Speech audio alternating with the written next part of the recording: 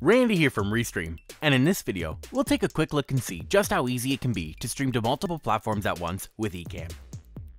To get started, head over to Ecamm.com and download the latest version of Ecamm. Once downloaded, open up the program. If you're prompted, ensure you move the application into your application folder. Then, sign into your Ecamm account. Now, we can go ahead and set up our end platform. To stream to multiple locations at once, we'll want to select Restream. Once that's done, we'll be able to click Login from the bottom. In the window that opens, we can create a new free Restream account. Or, if you already have an account, go ahead and log into that. Then click Allow.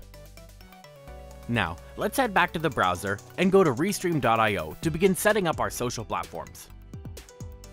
Choose a login option from the top right, then log into that new account we created.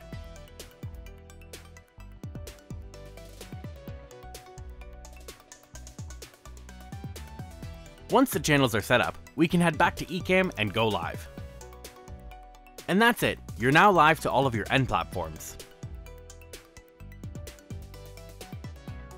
If you have any questions or ideas for future tutorials, please let us know in the comments below.